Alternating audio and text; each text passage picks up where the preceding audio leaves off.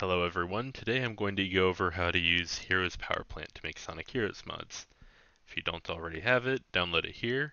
Make sure to download 0.7.1 because that version is the one that's not bugged. Make sure to download Heroes Tweaker so that you can get start positions for levels if you need them. And of course, download Reloaded Mod Loader so that we can actually do mods for the game. Now, what you'll want to do first is you'll want to make a project file. So you'll want to do save as, and then go to your mod folder, which you'll probably want to have a backup of your original, and then just do whatever. And if you want to join the Discord for support, you can always go here. That's in the About area if you want it, but you know. So first of all, let's go into Level Editor so that we can actually see our level. We're going to open Seaside Hill, which is SO1H. The H is usually the one that you want to open, so go into that. And once you've gone into that, we don't have any textures, so let's add those textures. Let's go to SO1. Let's add so1.txt and objectCommon.txt. And once we add both of those, object textures and regular textures should be there. As you can see, we've got these beautiful textures now. Now we're also going to want to load our objects. So let's go in here. Let's go into our layouts. We've got about 70 of these. We have Team Sonics, P1, Team Darks, Team 2. We've got Team Roses, Team Chaotixes, Team Super Hards, Scenery 1, Scenery 2, and there we go. Now you'll see that we have a lot of objects here, and we can change any of the objects by clicking on it and then going to this little drop down. We can change it to a lot of these, but we can't change it to all of them because not all of them are in the level. If you want to check if something's in the level, you can go into the Set ID table editor, and you can go ahead and open that file. Now as you can see, there's a lot of things here.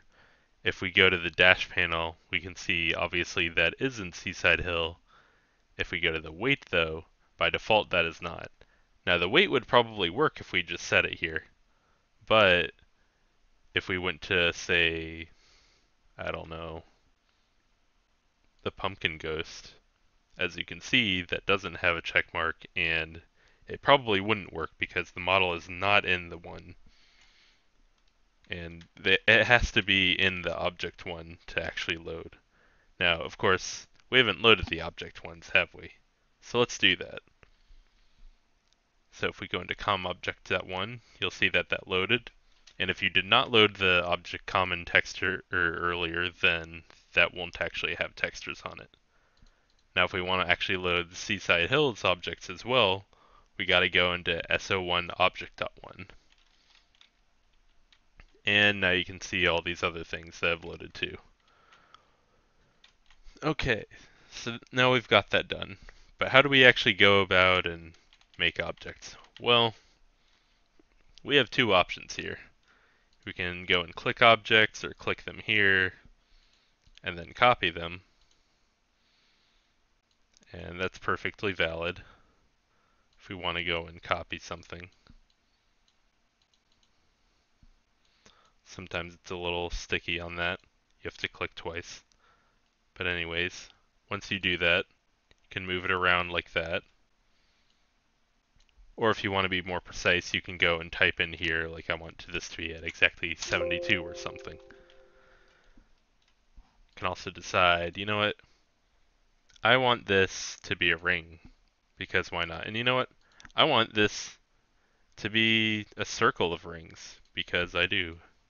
Let's make it 9 rings. Let's make it, I don't know, length 9, radius 9. Can have a nice little thing of rings there. And that's the basics of messing with objects. You have these little sub-parameters that you can play with, and you can do whatever you want with those essentially. But you know, you can spawn about anything here. It doesn't really matter as long as it's within the objects that we're allowed to spawn. But you know, placing things is all well and dandy, but what if we want to place the player? Well, let's go into the mod loader config. Now, by default, this has something preloaded from earlier, but by default this is going to be all zeroed out. All of this is going to be 0, 0, 0. We can get the parameters if we want by going into here as tweaker, and then selecting the exe, going into start in position editor, selecting our level, and as you can see here, that's all filled out. We can go and paste that into the thing there, but we don't want to do that. Let's just say today that we want to go and just use the defaults here, just go and edit that and make it into our own thing. Let's set that to 100, since right below those dash panels is 0, 0, 0.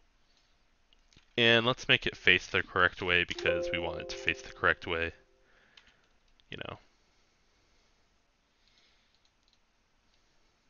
Camera's getting a little funny there. Anyways, now that we've done that, let's set the ending position to about the same. Maybe a little less so that we can actually see it. And, you know, let's just make it so that we can't control the player at the start. Now you have 3 modes here, normal, running, and rail. Hold time won't do anything on normal, but on rail and running it'll determine the amount of time that the player just sits there unable to move. So that's good if you want the player to have like a running start and you don't want them to be able to do anything, such as at the beginning of Egg Fleet. Let's just set hold time of 5 just to see. And let's place this a little out of the way so that we don't immediately run into it. And now that we've done that, let's go ahead and save our layout. And let's go ahead and save our stage here. Of course, we should probably also save our project so that when we reopen the program, all of this can come back again. We can just open this, and then open our little project file here, and then all the Seaside Hill stuff will load again, all of the textures and everything. Saving here will not save all of these little things, but it will save you some trouble of having to reopen everything. Now anyways, you'll want to save this somewhere, so let's just save it in the same directory as that. Name it stage.json. It's very important that that's named stage.json. And we save this.